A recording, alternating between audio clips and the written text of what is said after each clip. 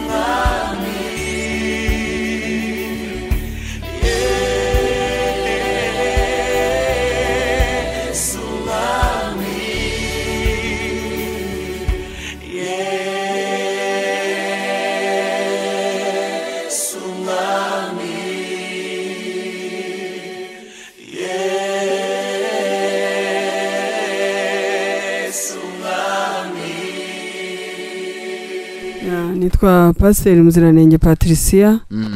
nkorera mu Bugesera mu mujyi wa Nyamata mu itorero rya Assemblies of God ningewe senior pastor.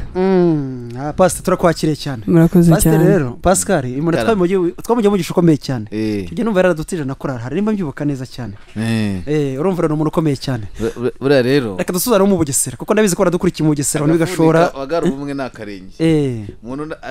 Didas uzuko witurwa neza no yayigiriye abagira imana ko ngiye mbibona. None se Pastor muve mu Bugesera. Muve mu Bugesera. Mu Bugesera muracyasenga mu Bugesera muracyakunda imana. Mu Bugesera turakunda imana. Oya koko buriya muri mu gace kihariye cyane. Pascal maze iminsi nk'urugendo cyo mu Bugesera. Yes. N'ahantu hari iterambere bakwirukanka cyane. Rigirukanka cyane. Hari no gutura abantu b'abanyamujyi. Abantu bari smart bafite amafaranga. Ubona bavuye mu mujyi wa Kigali. Pastor bari abantu birabohera kuba byaza umusaruro mu rwego rw'ivuga butumwa. Harajya n'ibikorwa by'amajyambere. N'ikibuga cy'indege cyahageze. Nikora no kujya wapagana usigaye usanga aderesi zose ngo turajya kubyinira ngo mu Bugesera. Turajya kwishimishiriza he ku Gahembe mu Bugesera. Urumva Bugesera urumva ifite ibyiza byinshi. Ako kibazo ro kirara mu Bugesera bura nuko ibihari n'ibihajya ntabwo ari bihava. Uje ntabura kumva ari abantu bajyayo nabagenda bagiye. Yego. ariko abo bahasanga ahubwo nicyo kibazo umuntu yakwigira abo bahasanga bo barazamuka bakajya ku rwego rw'abaje babasanga kapasiteri adufasha abo ngabo izo nzu zubakwa n'abanyabugizi abantu barimo baraza oya baranahasanga bakabyaza ubutumwa bakavuga ubutumwa bakagira gute cyangwa niko muri murimo kurusha kubakomera cyane barimo Bugesera pasiteri dereka tumujya abantu bo mu Bugesera ntago umurimo urimo gukomera ahubwo urimo kwaguka ujya mu nzego zose kuko umujyi wa Kigali uri muri mukira mu Bugesera abantu bari batuye mu mujyi wa Kigali benshi barimo gutura mu karere ka Bugesera kubera impamvu z'ibikorwa byinshi bihakorerwa kandi akarere ka Bugesera kegereye umujyi wa Kigali kuko katikanyije na Kicukiro mu turere tugize umujyi wa Kigali ubwo rero bituma n'ubundi Bugesera irimo kwenda gusa n'umujyi wa Kigali gusa nk'igihe twahagereye nko mu gace k'igiturage katari mu mujyi hagati mu mujyi rwagati wasangaga nyine abaturage baho n'ubundi butumwa twabanje kubwiriza n'ubutumwa bujyanye no kugira isuku ubutumwa bujyanye n'imirire ubutumwa bujyanye n'abantu kugira ngo babane neza n'abaje babasanga kandi bashobore kubakira neza cyane cyane mu matorero twagiye dusanga pastor bazi kingana gute utangiye kuvuga ubutumwa hariye utangiye kwakorera maze imyaka 3 bivuze ngo nitore maze imyaka 3 rimaze imyaka 3 none muhatangira byari bimeze gute uyu munsi magaze gutunga itorero rya Assembly na Assembly of God tuhatangira rero ikintu twasanze mu bakristo ba Bugesera twasanze hafi ya bose bameze nk'abumvise ubutumwa bwiza ariko bazenguruka bazerera mu matorero pasika cyo kintu nacyumva ariko ikintu rero cyo turimo twubatse foundation cyangwa fondation y'abakristo b'itorero rya Assemblies dugerageza kubigisha ikintu kijyanye no kuzerera kw'abakristo bivuga ngo umuntu ntabona urufatiro ntamenya aho abarizwa uyu munsi kuba ari ahangaha wenda nk'urugero tugitangira twatangiye itorero abantu baratwitabira ari benshi tukagira ngo ni abantu batigeze mu butumwa bwiza baje na rimwe ariko mu gukurikirana abakristo bahari kubandika kubigisha umubatizo ugasanga barabatijwe hari ahandi banyuze mu yandi matorero ndetse tugerageza no kubabaza impamvu bahisemo kuza badusanga bakatubwira bati rero bati hariya bati muririmbyi kanaka twagiranye ikibazo umuyobozi w'abaririmbyi bituma atanyumva neza cyangwa se hano bigaragara ko hari icyo muzamarira abantu mu bijyanye n'ibifatika hanyuma tugerageza kubasobanurira rero noneho kuko nk'urugero tugitangira hari urubyiruko rw'itorero rya Assemblée de Dieu rw'inyamirambo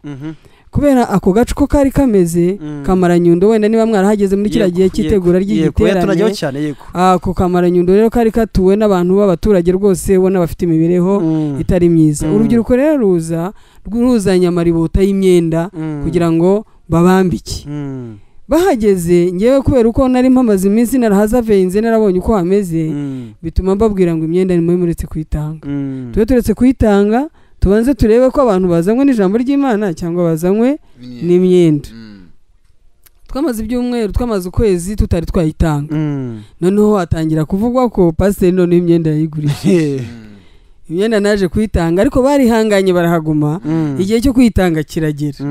birangije haruguru yanjye habatangiye irindi torero iryo torero rindi ritangiye kimwe cya kabiri cy'abari bayobotse itorero iwacu baragenda rero bivuga ngo nibwo bwari ubuzima noneho bivuga ngo ubu aho tugeze muri iyo myaka 3 dufite abakristo bafatika wumva ko bahari mu itorero uruzerero baruvuye uvuze ikintu gikomeye cyane kino nshaka kujyana ikintu cy'uruzerero mu rusengero kuko ntago ari hariya honyine n'Ikigali birahari mu gitondo yasengeye ejo yasengeye bigakwitaho n'iki kintu kimeze nk'ubuhanuzi ejo hari bishop kanaka apotre kanaka abantu bakerwa gutyo iki kintu cyo kugera n'abakristo badahamye iki kintu murakibona gute nk'abashumba ikibazo hari ubwo binaterwa n'imyigishirizwe imyigishirizwe kubera yuko abantu bagira gutya bakigomeka ku itorero cyane cyangwa kwigomeka ku mushumba kubera yuko wabonye ko hari ababumvise 2-3 mu rusengero kubera imikorere y'ibyo baba barimo gukora bakumva rero abapasiteri bakwiye kubaha kandi gaciro bivuga ngo hari abakorera umwami n'abikorera nicyo cyabaye ikibazo muri iki gihe mu butumwa bwiza bwo muri iki kinyejana. Ubona yuko hari abakorera umwami, nibyo bavuga guti hari ibya abapasiteri n'abanyamasengesho n'abanyapolitiki, mbega bivuga ngo ntabwo bigishoboka bicyoroshye gushobora kubitandukanya. Rero bivuga ngo nabo bakristo nibo turimo kubona muri iki gihe kubera impano y'ubuhanuzi ni impano twemera muri Bibiliya, ariko ubwo ari impano twemera muri Bibiliya hari abayihinduye, mbega ngensi nyita ubupfumu uburaguzi batagatifuje, mbega bejeje ubuhanuzi bwejejwe. Kuko niba umuntu avuga ngo kanaka arandondora tujye kwa kanaka arambwira ibyawe, arakurondora kubwira ibyawe, n'induzi ibyawe kukurusha soko se, n'induzi ibyawe kukurusha ko nawe ubyiyizi soko kubyiyiziho, keretse wenda ugiye guhanuza ibizaba igihe utari wageramo. Ariko niba umuntu ugenda ngo kurondora kubwire ko wasambanye, ubundi we ntabwo ubizi ko wasambanye, ko ajya kukubwira ko urwaye umutwe cyangwa muri ubwo buryo. Ikindi kandi nuko abantu babihinduyemo n'ibiguzi, bivuga ngo umuntu arakora ibyo ngibyo yarangiza akavuga ati ugomba gutanga n'igitambo, ituro ry'umuhanuzi, ariko ntago aho ngaho ntaho tubibona muri Bibiliya. Yes, ngira ngo Didas twakomeza rero numva ndashaka tuzakora ko debate kuri iki kintu, ngira ngo pastor akitubikiriye ubwo butatu tuzamutumira taje mu mwanya w'ubuhamya, tuzamutumira tuje mu kiganiro, tugomba gufasha abakristo gukura, kuko dufite abakristo batari macuha, dufite abagizi batari macuwa ariko baranarengana, dufite n'abapasitori batari macuwa, dufite n'abayobozi b'amatorero batari macuwa,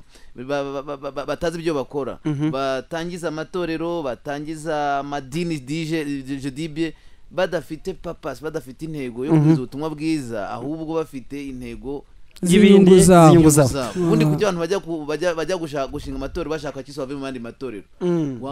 uzabaririmba ya ndirimbo yawe, bagende mu misozi babwiriza ubutumwa cyane rwose.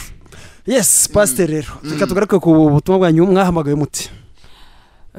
Buryo nahamagawe ngewe nakiriye umwami Yesu. Mwavukiye wamugari tutarajya no kumuhamagaro? Navukiye mu gihugu cya Uganda. Navukiye mu gihugu cya Uganda, ni naho nakuriye. Nageze muri iki gihugu muri 1994 nk'abanyarwanda bose batahukaga bava mu bihugu bitandukanye. Icyo gihe muri 1994 ngewe nari ngejeje imyaka 20. Wari ukiri umukobwa? Nari nkiri umukobwa. Nazo ufite imyaka 40? Mfite 43. Yego. None se yari azahe wa mugani kera gatoya, none ari inkumi. Oya dukomeze. Oya paramo mubona cyane mutoye. Urabona ntayigejeje 40. Hanyuma pastor wavukiye mu muryango umeze gute mu buryo bw'imyizere n'imyemerere? Navukiye mu muryango w'abakatoliki. Baturukaga mu banyagatolika, ariko cyane cyane umuryango wanjye wagiraga ingeso yo guterekera. Ariko ibyo ngibyo amaso yanjye ntabwo yabibonye. Sinabibonye kubera yuko nagiye kumenya ubwenge sanga mama yarapfuye atagihari, turi kumwe na papa. Ariko mama yagiye gupfa, umuryango wacu waramuhaye akato, warahaye umuryango wo mvukamo akato, kubera yuko mama ngo ntabwo yajyaga ahisha abana be mu gihe cyo kubandwa, kuko yari umukatolike rwose mwiza cyane. Noneho rero bigatuma umuryango wacu utagirana imikoranire myiza ku bijyanye n'undi muryango mugari wacu ku bijyanye nuko kuterekera no gukora ibindi bikorwa bene nk'ibyo ngibyo. Ubwo rero umuryango nakuriyemo ngewe menye ubwenge nasanze mama adahari. Ntago ari jewe mutoya inyuma y'abandi. Inyuma yanjye hari babiri, ariko harimo n'uwo mama yasize ari byumweru 2. Kwa kundi ababyeyi babyaraga abana bakurikiranyije byihuse, bituma rero ngewe ntarigeze menya mama. Ariko nanone ngewe ngira igikomere kuruta nabo bandi, kuko nagiraga ubwoba bwinshi, nkumva nta mwana ushobora kubaho ngo akure adafite mama. Nakuze rero numva nzapfa vuba, kuko ntafite mama, nkahorana igikomere cyo gukomeretswa n'abandi bana. Bavuze ngo mama aranyica cyangwa mama arankubita natinze, nkumva nanjye niba yarahara akankubita, nkumva umubyeyi uncyashye, nkumva igitumye ntinyutse nuko nafite mama. nkurira muri ubwo buzima butagirana ubusabane n'abandi bantu mbega mu yandi magambo nkurana umubabaro nkurana numva ntishimye haba ku ishuri haba no mu bindi bikorwa byo nabaga ndimo n'abandi bana ntago nagiraga ubusabane n'abandi bana rero bivuga ngo icyo gihe ngewe njya kwakira umwami Yesu mu mutima wanjye nari ndushye nubwo nari umwana nari ndushye kubera izo mpamvu zo kumva ntafite amahoro yo mu mutima zo kumva mporana ishyari ry'abandi bana bafite ba nyina niba umwana avuze ati mama arankubita nkumva nanjye icyiza niba yarahara akankubita ugasanga amagambo ngiye kuvuga nkavuga amagambo mabi atanezeje abandi bana twari turimo dukina mbabwira ngo niba nanjye yarahara akanyica urumva byari igikomere gikomeye ku buzima bwanjye ariko umwami Yesu maze kumva ubutumwa bwiza icyo gihe ngewe nkizwa byari ibintu byitwa ko abarokora ari abasazi mbega babitaga ba Mungu mwema kuko icyo gihe baje baririmba indirimbo y'igiswahili ivuga ngo Mungu uyu mwema ubwo rero babahindurira izina babita Mungu mwema hanyuma bakongera bakabita abasazi ko mbega kuba baravuye mu madini yabo kavukire imiryango yabo yavuyemo kandi murabizi kuba ndimo mvugira hano ndi umugore no mu bisanzwe mu matorero tushumbye cyangwa n'ahandi tunyura abagore n'abana bajya bitabira ibikorwa byadutse icyo gihe rero hari ibibazo byinshi ku ngo nyinshi ku bagore bakizwaga icyo gihe ubwo rero nanjye nza gukizwa turagira ukizwa pasiteri mu gihe cyawe utarakira Yesu Kristo umwami n'umukiza wabaye mu buzima bwari bumeze bute mu rwego wenda bavuga twenda mu rwego rwo kutubaha cyangwa rw'ubupagani mu rwego rwo kutubaha Imana bivuga ngo mu muryango wacu n'ubundi hari umuco w'ikintu cyo kunywa itabi noneho no kubera n'ubwo bwigunge kubera twakuriye ahantu h'ubworozi abana tukaba mu bintu by'inka cyane mu mbeho nyinshi bigatuma twiga kunywa itabi ikintu nakoraga nanywaga itabi kandi nkagira ingeso yo kwiba itabi kubera ko mu rugo byo aribyo byose ntabwo wanyweye itabi nararinyoye cyane itabi ritari ndisigara ahubwo ry'igisuguto igisuguto ni rimeze bya bindi by'ibibabi by'ibikamba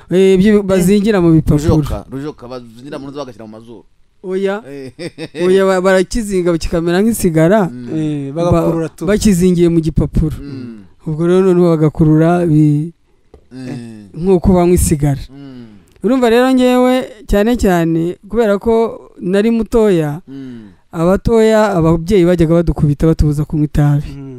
ariko ngewe nkarikunda cyane kurinywa nkanagira n'ingeso yo kuryiba papa kuko kubera ko baguraga ibya bindi biboshye nk'umujugunya nk'intuza nk'umugozi hanyuma bakabishyira ahantu babibitse genda nagize nkazagenda nkiciraho kinini nkakiyishira kuko nzi ko ntazakinywera ahagaragara mu buzima bwanjye bwa mbere rero ntarakizwa nari narabaswe n'itabi cyane nko mu gihe kingana gute sinzi ko nashobora kubigereranya ariko nibura nko kuva nko mu myaka 8 kugera mu myaka 15 nakirijwemo nanywaga itabi rwose cyane hanyuma rero waje gukizwa gute ni itabi mu myaka 15 ukumva arakiri agakobwa kakanga katangiye gupfundura utubere sorry gukoresha agakobwa ariko kigiye oya nta kibazo n'agakobwa gato cyane bigira ibindi bikurura nta n'ingeso waba warakuriyemo wenda kubera n'urwo rugomo rw'itabi n'iki oya nta zindi ngeso naba narakuriyemo kubera yuko na cyane cyane ntekereza yuko n'urundi rugomo naba nararurinzwe n'ubwo bwigunge bwari bundimo kutanezererwa ubusabane hagati yanjye n'abandi rero bivuga ngo mu gace nakuriyemo abana bajyaga bagira urugomo rwo kurwana gusambana gutukana ibintu nk'ibyo ngibyo ariko ntago ngewe kuko ntawe nasabanaga nawe kuko ntawe negeranaga nawe ari mwifashije se mu muryango wanyu n'ubwo mu matara hari ariko papa na mukaso wari ufite mukaso ngewe papa yatinze gushaka kubera cyane cyane papa aradukunda cyane yakundaga abana be cyane hanyuma yatinze gushaka rero ajya no gushaka yashatse ari uko abisabwe n'abana be bakuru twebwe turangiriza primaire tujye kujya mu bundi buzima no muri za segonderi bigaragara yuko yasaga n'ugiye gusigara wenyine rero papa yashatse atinze ariko agiye no gushaka tugirirwa ubuntu ashaka mama kabiri kuko n'abana muka data yabyaye mu rugo iwacu bamenye ko mama atatubyara kubera ko nk'imfura ya papa ingana na muka data bigaragara ko yuko atamubyara ariko rwose ni umubyeyi mwiza utarigeze azana icyuho hagati mu muryango rero bivuga ngo no mu bijyanye n'imibereho ntacyo twari tubaye cyane keretse ubuzima bw'ubuhunzi bwo kuba mu mahanga. Impamvu mvuze ubuzima bw'ubuhunzi ntabwo wubaka ibintu biri permanent kubera nyine ubuzi ko n'ubundi buhari budahari. Wenda nk'urugero nkatwe nk'abanyeshuri iyo wabaga ugeze mu mwaka wa 7 ugiye gukora icya leta ukibeshya ugakomeza ukitwa izina ry'Inyarwanda byabaga ari ikibazo gikomeye. Nkanjye nakoze ikizamini 2 kuko nakoze nitwa Muziranenge. Urumva Muziranenge ni Inyarwanda ryumvikana. Ubwo icyo gihe amanota y'abana b'Abanyarwanda bayahaga Abagande iyo baga batsinze ariko nkora bwa 2 nari izina ry'Inyankorekazi ry'Ubusingi ari ryo Mahoro. Urumva rero bivuga ngo kuvuga ngo ubuzima twari tubayeho rimwe na rimwe bwaratugoraga kubera izo mpamvu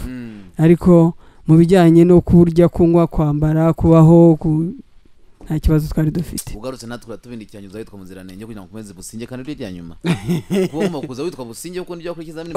Oya ntabwo nagomba kuza ibyo ngibyo n'amateka yaranze Abanyarwanda ahantu henshi birazwi ibyo ngibyo amateka yaranze Abanyarwanda ntabwo najya kureka Muziranenge n'amahoro. Okay hanyuma rero wajya gutera muri iyo myaka 15 yego tuze kugaruka ku bitangaza Imana yamukore kuko bari no tuzagushaka kuza kwadushyira yego.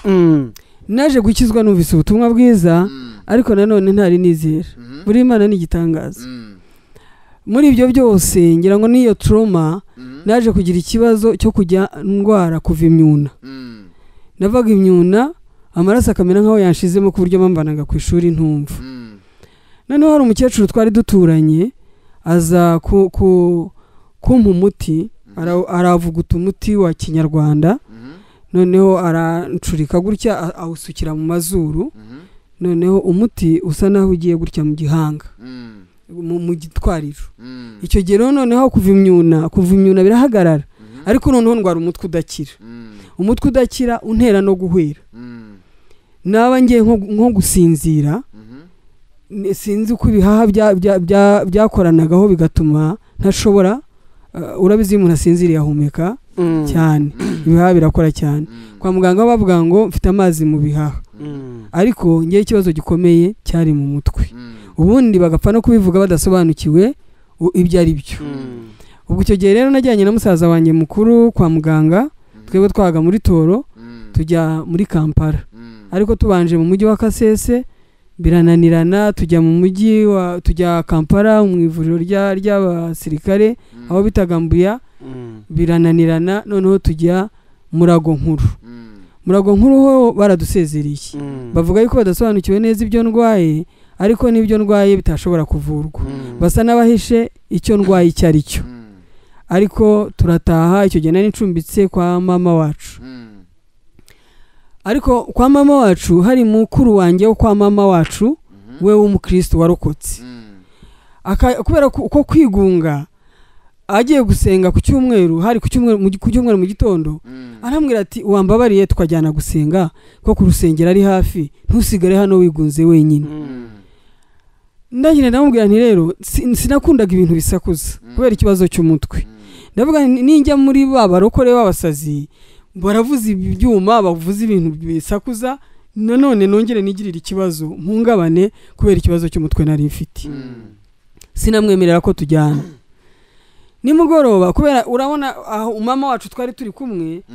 bumvaga nibura niba narajyaga no mu rusengero kugira ngo wenda ho kuko babona abarokore bavuga wenda ho nahagera nkavuga cyangwa se nkagira abo nsabana nabo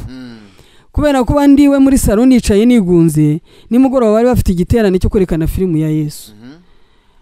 Arangije uwo muntu kuri wanjye yatashye ku manywa nimugoroba arambwira ati waretse tukajyana ku rusengero ko bari butwereke filmu ya Yesu. Numva ngiye kwirebera amashusho hanyuma na mama wacu nawe ajyayo turagenda tugezeyo mama wacu yari atarakizwa turagenda tugezeyo noneho umuriro uragenda umuriro ugiye noneho pasiteri arabwiriza nk'uko bisanzwe, ariko ngewe nkumva mu buzima bwanjye ntabwo nakundaga Imana. Numvaga ikintu cya mbere Imana yarampemukiye, yarantwaye mama. Nkumva rero nta busabane nkwiye kugirana n'Imana, n'ikindi kandi n'ubuzima bwanjye bumeze nabi, rero nta mpamvu yo gukundana nayo, kuko numvaga ko uruhare rwose rw'imbaho cyangwa ibyambayeho ari Imana yabigizemo uruhare. Arabwiriza avuga ko Yesu akora ibitangaza, ariko nkumva se akora ibitangaza ngewe ukomeza ukuntu kubera ko namugize nti. Mbega ibyo ngibyo bavugaga ngo by'ibyaha, nkavuga niko nta n'ibyaha nanasayemo, ubu niki gituma ngewe Yesu yemeye ko ibi byose bimbaho. Noneho amaze kubwiriza bahamagara abakizwa, sinajyayo. Nagiyeyo kuko mama wacu yaraje arabintegeka. Arambwira ati ariko wagiye bakagusengera, kandi nawe yaradakijijwe. Wagiye bakagusengera ugakizwa. Ndagenda baratwatuza, uko batuza abakizwa, bamaze kutwatuza ndongera nicaraga, nagiye nicara mu shondi inyuma. Birangije rero mama wacu baba barahamagaye ngo abashaka abarwayi baze babasengera. Nkamugaze muri bina biganza byuriya mugande niki kintu ari bunkorere kugira ngo nshobore gukira. Ariko icyabaye igitangaza, nanone mama wacu yaraje arantegeka, ngenda ku itegeko rya mama wacu. Ibyo ni ubuntu butangaje bw'Imana. Imana ikora ibitangaza itabitewe no gukiranuka k'umuntu, ahubwo ari umuntu ubwayo bwashatse gukorera umuntu kugira ngo imwereke ko ihari, kuko mbega inyereke ko inkunda, nubwo ngewe nabonaga icyambayeho ari urwango Imana yanyangaga. Birangije rero ntago nagiye, urabona kuri pulpit aho abarwayi baza bagahagarara, noneho umukozi w'Imana akabasengera barambitseho ibiganza. Ngiye numvaga ntashaka ko ndambikaho ibiganza. Naragiye ngewe mpfukama inyuma yabo kugira ngo adashobora no kunshyikira. Hanyuma ntabandi ntiyabasengeye,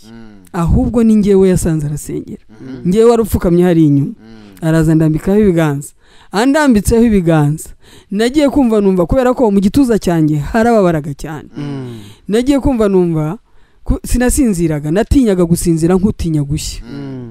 Kuko iyo nasinziraga najyaga gukanguka nkasanga abantu banyuze hejuru nk'aho napfuye.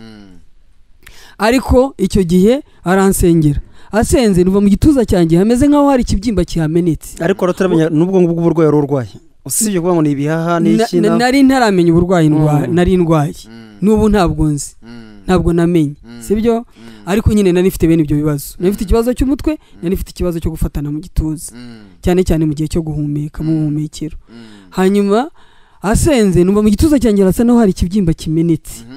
Urabibona nk'iyo umuntu amaze igihe afite nk'ikibyimba kimubabaza gifite amashyira, hanyuma kikameneka, uba wumva ugaruye ubuzima nk'ubwo gushaka gusinzira, nubwo utaba wihanaguye umwanda w'icyo kibyimba kimenetse. Niko nanjye byangendekeye. Numva mu buzima bwanjye habayemo impinduka, ariko uwo mwanya ndikanga, ndavuga ngo hari ibindi bibi ankoreye, hari ibindi bibi anshyizemo. Numva nyine ngaruye ubuzima bwo kumva namubwira ngo komeza umfate cyane nisinzirire. Ariko ngiye kumva baravuze ngo amina, ndahaguruka subira muri ya nshonda. Satani anongera anambwira ngo uyu se kandi ibyo akongeyemo ni ibiki. Numva ni nk'ibindi anshyizemo. Ariko turataha, tugeze mu rugo iryo joro narasinziriye. Ndasinzira, twaryamye 3:30, bigejeje 9 ndakanguka, nkanguka mbona ntacyo nabaye, ndongera ndasinzira, barananyihorera, nkanguka 3. Nkangutse 3 usanga ni muzima. Nayo nabwo Imana y'ababarokore se yankijije. Urumva nari ntarizera rwose. Musaza wanjye yari yagiye ibintu mu buzima ntakoraga. Mu rugo sinari nkifata n'umweyo ngo nkubure mu rugo. Ikintu kinsaba kunama ntabwo nari nkigikora. Kuko iyo nunamaga nagiraga isereri. Ariko ndangije ndavuga nteka nisuzume. Musaza wanjye ataraza, mama wacu haraho yari yagiye, uwo mukuru wanjye yarigaga. Yari yagiye ku ishuri. N'abandi bana. Ndavuga ntireka nipime. Muri Uganda kenshi bakunze gukoropesha amatorosho atari raclette. Noneho nshyira amazi ku ibase, nshyiramo omo, noneho njya gukoropa muri saro. Mama wacu yarakiryamye. Bivuga ngo mpera muri saro kugira ngo njye kure cyane ya shambure ya mama wacu, atanyumva ko cyari ikintu cyaziraga nabuzwaga. Ariko ndakoropa muri salo ndaharangiza none uko nkoropa indirimbo z'abarokore biwacu ko najyaga nzumva zitangira kunzamo ntangira gukoropa ndirimbo uwo musaza wanjye aho yari yaraye kwa mubyara wacu yari yazindutse aza kureba uko naramutse kugira ngo ejo mu gitondo tuzatahe tuzasubira iwacu ariko ngize nk'umugisha nk'ubu baba banyumva birangije we aza ambona mbere kuko nari nakinguye amadirisha muri salo ambona mbere ngewe ntari namubona noneho abona ndimo ndunama ndakoropa yigira hafi agenda gahoro afite impungenge z'uko ndi bwiture hasi noneho muri uwo moni n'isabuni ndimo gukoropesha uko yigira hino akumva ndaririmba noneho ageze aho arampamagara kandi ubwo kubera n'idini y'iwacu n'uburyo bavuga ngo abarokore n'abasazi numva nanjye ntarashaka kubijyamo nkumva nta n'uwo ndi bubibwire nubwo naba nakize ariko nta wundi bubwire ko nakijijwe ariko umusaza wanjye ahageze yumvise ndirimba nawe yumva biramushimishije arampamagara ati muzirane ntunamuka meze neza ati se byagenze biti ntabwo nteje abarokore baransengeye none nakize arangije arambwira ati rero ubu ngubu imana y'abarokore nigukiza nanjye ndarokoka ahita yihuta asubira kwa mubyara wanjye icyo gihe mubyara wanjye yari umwangirikani arangije amuha bibiliya nawe barazana baza kureba ko nakize urumva byari ibintu bibagoye kuko se wari warwaye kugeraho imiryango itangiye kubona ko ufite ikibazo gikomeye cyane rwose nari nararwaye ku buryo ubu se niba narasinziraga nkahwera bikagaragara yuko nshobora kuba ngeze kure ku buryo nagaruka urumva byari bikomeye mu muryango ku buryo na papa kubera ko idini yari ayikomeyeho n'imiryango yari yarateranye imusaba kunjyana ku bapfumu ariko papa ntiyabyemera niyo mpamvu najyaga kwa muganga aho hose ubwo rero ndakizwa kandi ndakira ndataha ngeze mu rugo musaza wanjye niwe wagiye abivuga ubwo ngiye navugaga ngo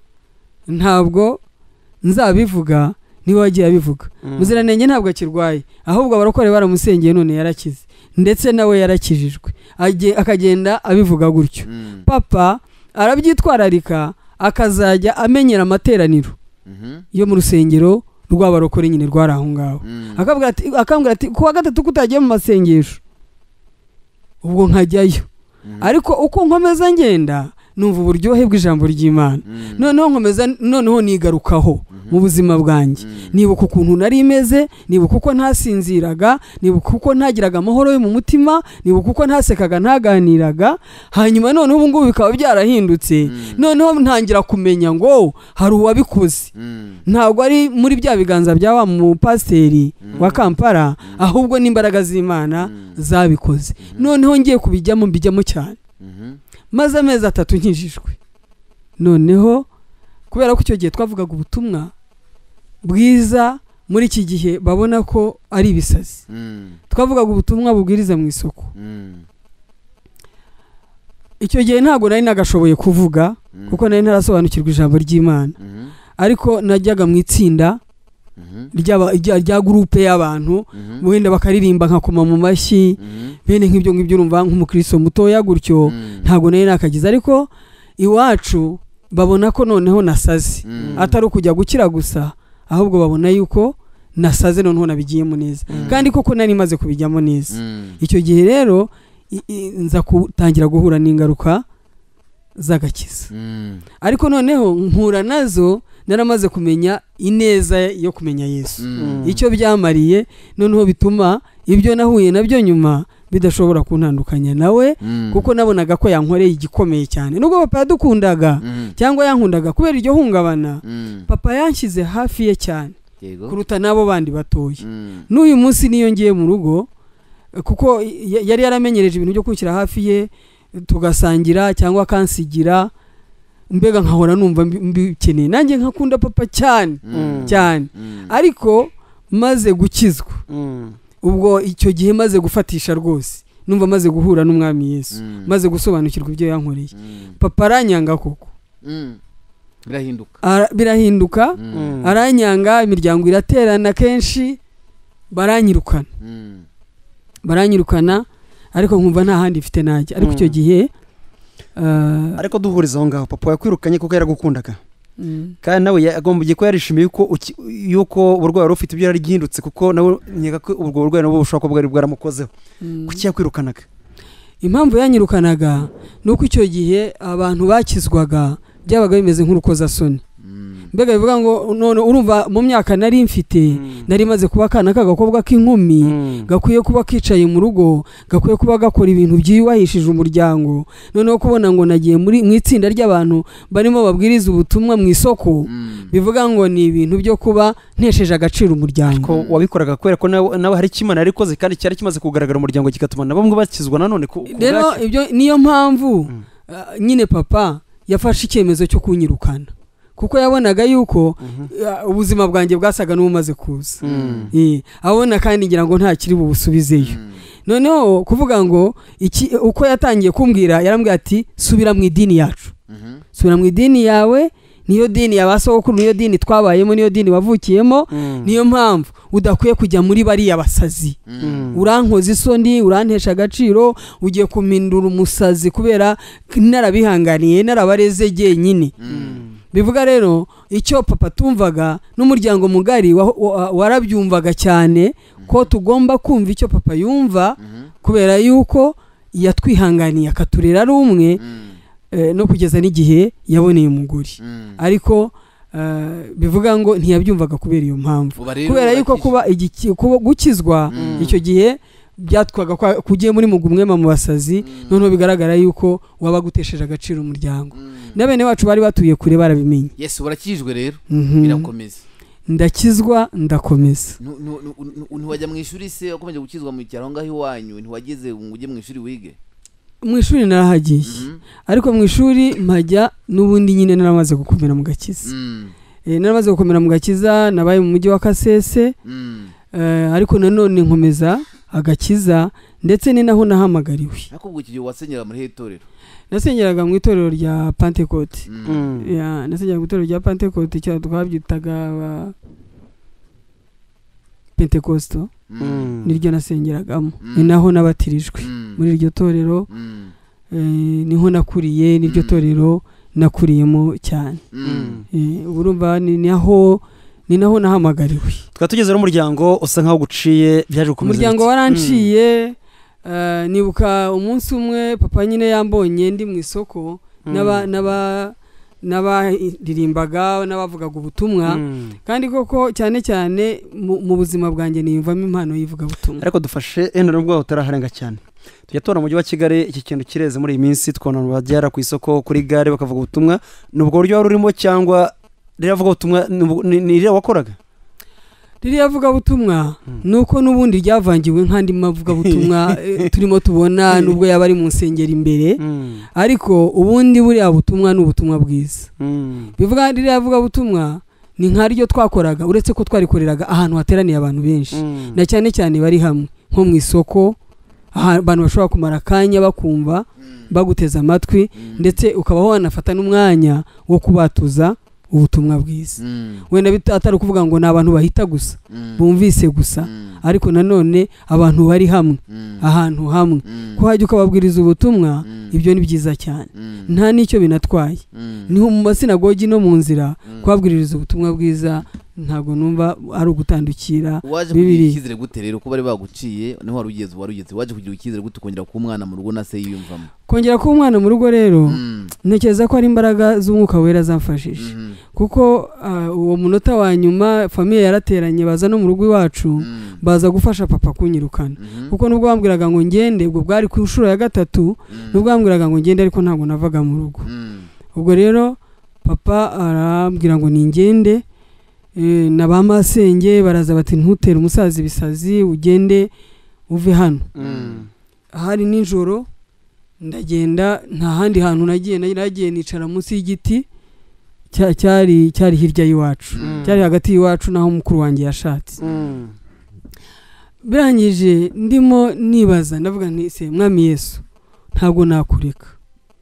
ariko se nanone ndajyaye uwo mwanya numva umwuka wera aririmbiye muri jye iriya ndirimbo ivuga ngo urwane intambara nziza Kristo n'imbaraga zawe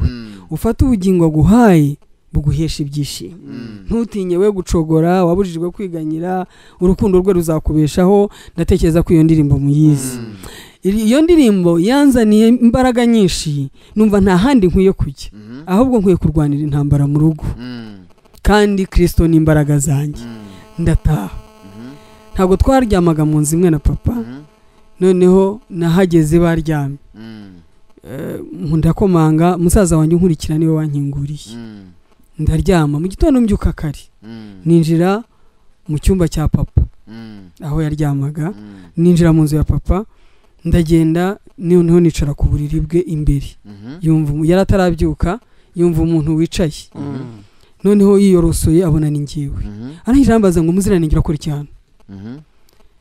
ndamubwira ni papa wambwiye ngo ngende ariko ntabwo wambwiye aho njya nari ngarutse ngo umbwire aho njya arangije arambwira ati genda kwa Gakwaya niwe ari pasiteri wacu genda kwa Gakwaya n'abaje neza ari umuvugabutumwa mu itorero ryacu ndamubwira ko papa ko abanyarwanda muvuga ngo ibyaye ikibazo irakirigata wandigase ko ari we wambyaye ndamubwira ni iyo ujya ku mupfumu akakubwira ngo uzajye urarucuragura uzenguruka amazu y'abantu kugira ngo ubone ubuzima bwanjye n'uba warabikoze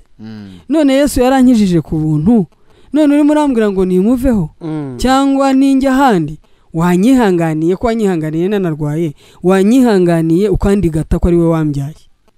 yancyashye mu ijwi rikaze ariko ntiyongeye kunyirukana ntabwo yongeye kunyirukana narasohotse njya mu mirimo nk'uko bisanzwe kandi nkomeza gahunda z'amateraniro y'urusengero kandi nanone nubahirije imirimo yanjye sabwa mu rugo nkiri mu rugo igihe kiza kuzagira rero muza mu Rwanda igihe cyarageze tuza mu Rwanda ubwo icyo gihe nari narinjiye mu itsinda ry'ivugabutumwa ubwo rero mu itsinda ry'abavugabutumwa twakoraga ivugabutumwa ritangira amatorero mu gihugu cya Uganda ubwo rero aho narindi mu ivugabutumwa narindi toro ya mbere aho bita Kazinga abahazi baranyumva rero ku mukecuru umwe abanyarwanda bari bagiye kuza mu Rwanda twebwe iyo timu yacu tutarafata icyemezo byihuse cyo kuza ariko ngewe umukecuru ngiye kumusezera nimugoroba arambwira ati ko ndeba mwe mutitegura kugenda tugiye mu gihugu kirimo ibibazo abakozi b'Imana mukamugiye gusigara inahangaha twebwe tuzafashwa n'abandi uwo mwanya kubw'ishyakano bafashe icyemezo cyo kuza mu Rwanda mbere y'abandi ngewe nambutse mu kwezi kwa 7 muri 1994 tariki 21 nibwo naje mu Rwanda ngeze mu Rwanda rero mpita ntangira itorero hari Ikiramuruzi n'ubu ngubu rirahari ntangira itorero hari Ikiramuruzi hagati ya Kiramuruzi na Kiziguro iryo torero ryarakuze ribyara izindi nsengero muri 1998 nubwo bansengeye kuba pasiteri wa paruwasi maze gufungura isengero 11 hariya mu cyahoze ari Murambi nabwo ni Assemblée de Dieu cyangwa oya ni itorero twatangiye nka timu yacu tugeze inahangaha mu Rwanda itorero bita Revelation ari naryo twavuganaga kare nakoreragamo niryo twatangiye muri 1995 hanyuma ryaragutse rifite amatorero menshi n'imirimo myinshi hano muri iki gihugu ubwo rero nuko nguko ninjiye mu muhamagaro ubuzima bwanjye bwose mbushyira muri Kristo Yesu no mu murimo we icyo gihe rero nasengewe kuba pasiteri nkiri umukobwa niyo mpamvu ubuhamya bwanjye bwo gukizwa kwanjye no gukorera Imana shingira muri kiriya cyanditswe cyo mu butumwa bwiza bwa Yohana mu rwandiko rwa mbere rwa Yohana ibice 5 umurongo wa 9 havuga ngo ubwo twemera ibyo abantu bahamya ibyo Imana ihamya birabiruta abantu icyo gihe muri icyo gihe cyanjye kuba pasiteri ndi umukobwa ntago byumvikanaga nta muntu wumvaga yuko bishoboka ariko byarashobokaga bivuga ngo kuri igihe byarashobotse kubera yuko wahoze uvuga ngo umuntu ni mugari ibyari bindimo imirimo byakoraga ikagaragara nibyo byatumaga nkemerwa n'Imana ndetse nkemerwa n'abakozi b'Imana bagenzi banjye twakoranaga cyangwa banyoboraga bituma rero nimiko kuba pasiteri nk'urugero iyo nabaga ngiye nko mu bindi bihugu duturanye muri passport yanjye handitseho umurimo nkora ko ndi pasiteri hari ubwo kuri immigration bibeshyaga bakagira ngo niyo undi muntu bafashe bakabaza batari ni pasiteri nibabyiyumvishe ko kandi icyo gihe nari gato cyane nta nibura n'imyaka y'ubukure uko nagaragaraga icyo gihe ntago yabaga igaragara yuko nkwiye kuba ndi pasiteri ariko kubera imirimo Imana yaranyemeye n'abantu baranyemera nshobora gukora umurimo muri ubwo buryo ubwo rero naje kuva aho ngaho mu burasirazuba nzi n'aha ngaha i Kigali nahaje mu 2001 ntangira itorero hariya i Nyamirambo ariko pazi tutaragera ku bijyanye n'itorero kuva wabona igitangaza cy'Imana uburwayi bugakira nabyo waziraga no gutanya gukora ivuga butumwa rikomeye cyane ntago turumva wakiremo burundu icyo ni icya kabiri wa muryango wawe nyuma byaje kugenda bite ku muryango wawe umuryango wanjye waje gukizwa umuryango wanjye yaje gukizwa urakizwa ndetse bakizwa neza harimo no papa wawe cyane papa papa yarakijijwe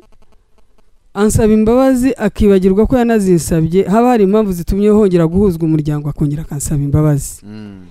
uwo musaza wanjye twagendanaga kwa muganga yarankundaga cyane ariko maze gukizwa aranyanga cyane ariko n'ubu iyo ijambo ry'Imana ryamukozeho yafashijwe niwe utangira kwigisha ingaruka nziza bafite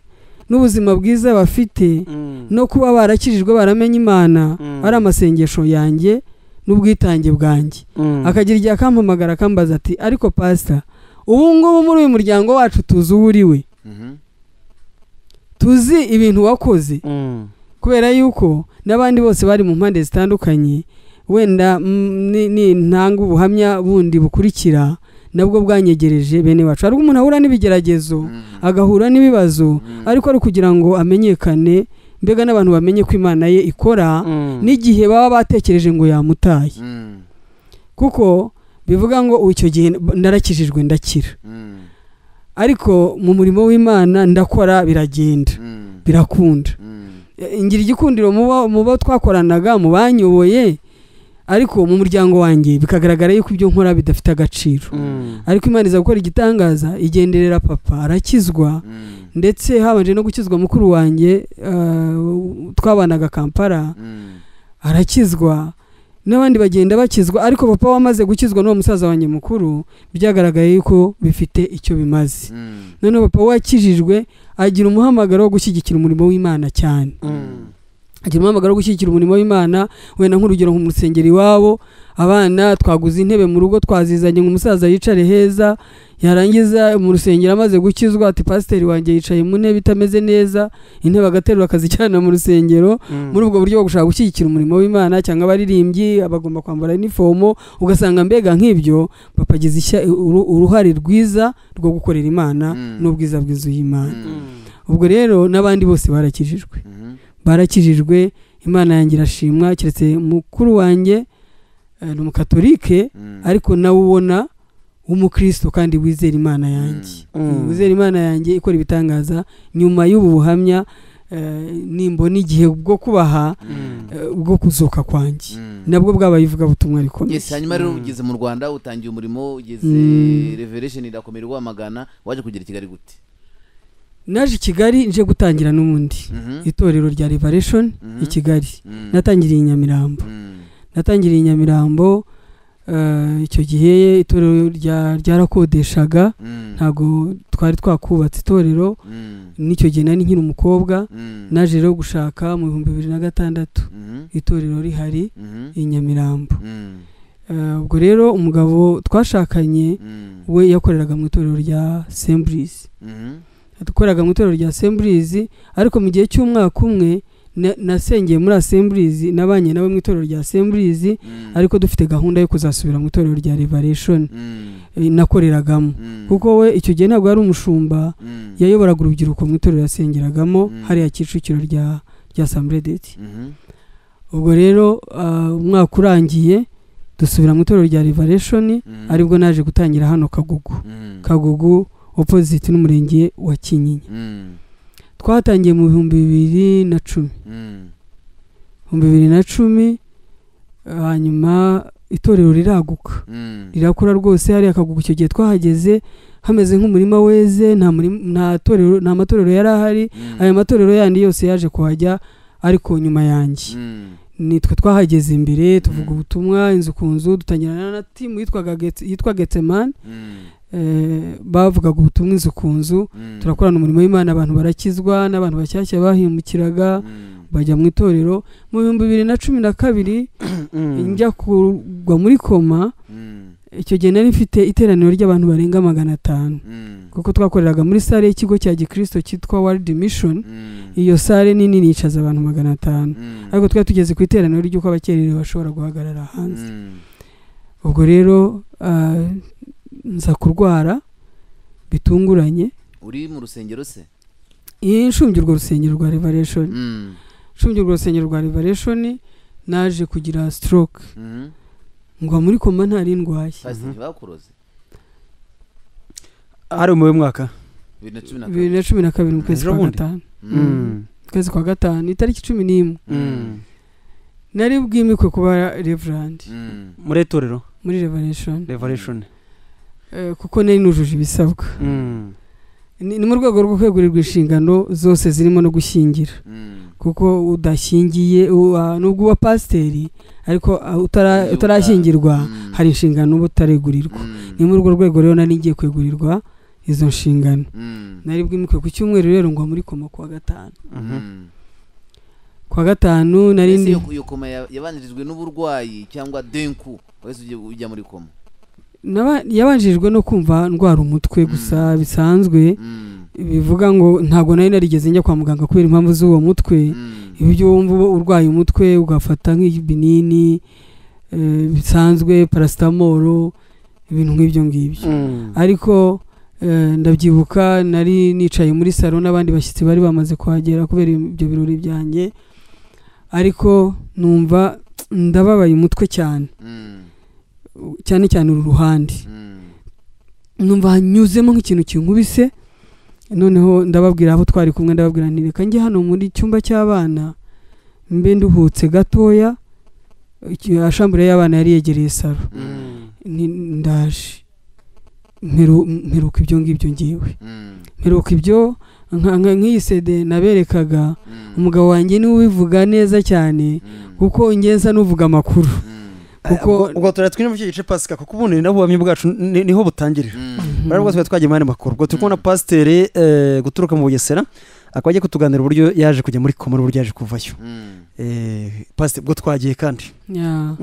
ubwo rero nuko nguko nafashwe wari mu rugo iwawe nari ndi mu rugo iwanjye ariko ufite abana bangahe ufite abana 2 utuye he ntuye mu Bugesera nawe utuye yego ufite abana 2 b'abahungu ubwo rero naguye muri koma nyine banyirukanka na Faisal nageze Faisal ari kuwa gatanu ari nawo umunsi nyine naguye muri koma abandi bazi ko ngewe njye mbishimira Imana bavuga yuko nagezeyo ntaragwa muri koma ngo mvuga nshobora gutaka ngo mvuga ngo umutwe urandya cyane ariko ntabyo nzi ngewe ntabyo nzi mu mitekerereze yanjye vuga ngo Imana yampisha uwo mubabaro ukomeye cyane ariko nge ntabyo nzi uko kubabara hanyuma bigejeje ku cyumweru bivuga ngo nahageze kwa gatanu bahita banyuza muri scanner banyuza no muri MRI basanga abaganga body ya Faisal inama y'abaganga ngo yicaye ku cyumweru barangije biga kuri dossier yanjye basanga umutsi utwara amaraso mu bwonko wacitse kandi n'ubwonko bwabyimbye umugabo bamuhamagaye ku cyumweru kubera yuko nari mu ndembe handi mu intensive care hatagira umurwaza umugabo rero yari yagiye mu materaniro ku rusengero aho ngaho rwa Revelation baramuhamagara inama irangiye baramuhamagara badereza umudokiteri wo kumuganiriza cyane cyane kugira ngo yitegure gupfa kwanjye bamubwira icyo kibazo ufite uko kimeze baramubwira bati nta nahandi wamujyana kuko ikigaragara ntabwo ashobora kubaho bivuga ngo kumujyana no gutega indege no kugenda n'indege kugenda n'indege yagwa no mu kirere no muri Kenya ntiyahagera kandi nta kindi bamukorera kitari cyo hano bamukorera kuko nta kindi bankoreraga ni bombone narindiho ariko umugabo arababwira ngo abwira muganga aramubwira ngo madamu nubwo ubona arembye kandi nanone ndabashimira ibyo mwakoze n'uburyo mwamwakiriye ni mu buryo bw'igitangaza mwaritanze kandi mwakoze ibyo mushoboye ariko nagira ngo mbabwire yuko madamu nubwo arembye atari bupfi muganga aramubaza ati bushikikirije kuki arambwira ati icyo nishingikirijeho nuko njye n'uriya mudamu hari Imana yavuganye natwe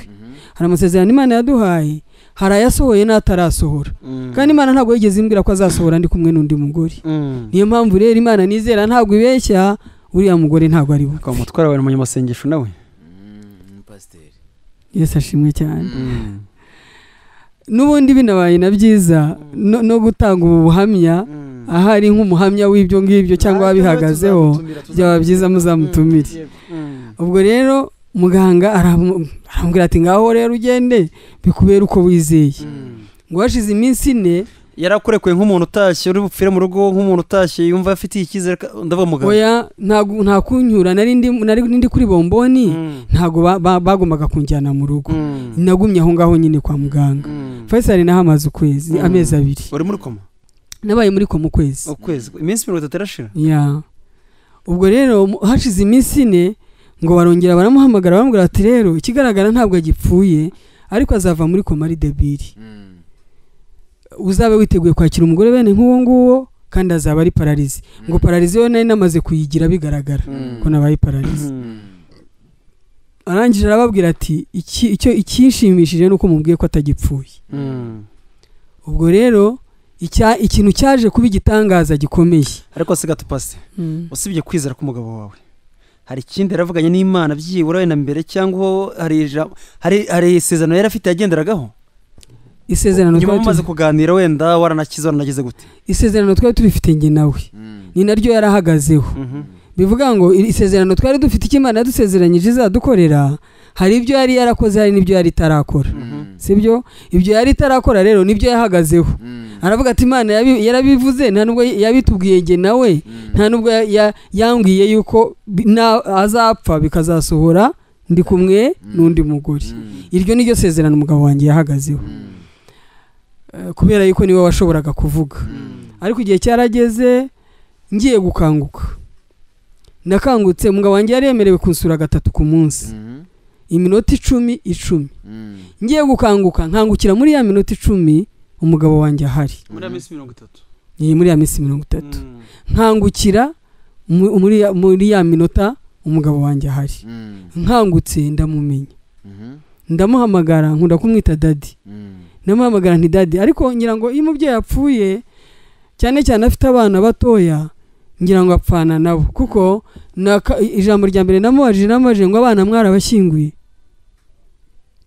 arambwira ati abana ntago bapfuye barahari arangije ahamagara umwana mukuru wari uri kumwe n'abana mu rugo ashyira telefone mu ijwi rirerire ayindambika iruhande uwo muhungu wanjye Joshua aravuga yari yarahungabanye rwo aramubwira ati mpa Joshua tuvugane ayindambika iruhande noneho aravuga ndamwumva aravuga ati daddy mami ameze ate daddy mami mbega wumva nk'umwana uhungabanye arangije arambwira ati ntumva ko ari Joshua arambwira ngo Karebu we ni gatoya ntabwo yashobora kuvuga kuko naguye muri koma mfite uruhinja rw'amezi 6 ubu rero w'amezi 6 ntabwo yashoboraga kumvugisha ariko icyabaye igitangaza nuko byihutikanye kumenyekana muri Faisal yuko mvuye muri koma kandi nshoboye kumenya umugabo wanjye byatumye n'umugabo wanjye hatinda bituma muganga wankurikiranaga nawaza kunkoresha interview kunyinterviewinga mbega kumbaza ngo yumve yuko ibitekerezo byanjye bikora neza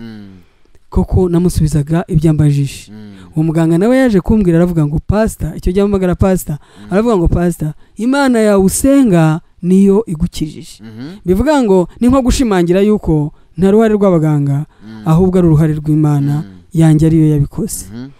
ariko mva muri koma ndi paralize nari paralize ntashobora no guterura akadenesi k'abana kuko nicyo kizamini umubiri wose se oya uruhande rw'iburyo uruhande rw'iburyo nirwo rwari paralize ibumoso harakoraga hanyuma iburyo sinashoboraga no guterura akadenesi k'abana kuko nicyo kizamini cya mbere bamutumye baramubwiye ngo agende ashaka akadenesi k'abana kakandi koroshye k'umwana yinjizamo inzara kakagira ariko sinashobora kugaterura ndibuka namaze umunsi wose bampaye ikizamini maze ngira ngo nk'ibyumweru nka 2 mvuye muri koma banyigisha kwandika sinashoboraga kwandika namaze umunsi wose nandika igice kimwe cy'indirimbo ya Rwanda nziza indirimbo yubahiriza igihugu namaze umunsi wose bwira ntabishoboye namaze amezi 2 Faisal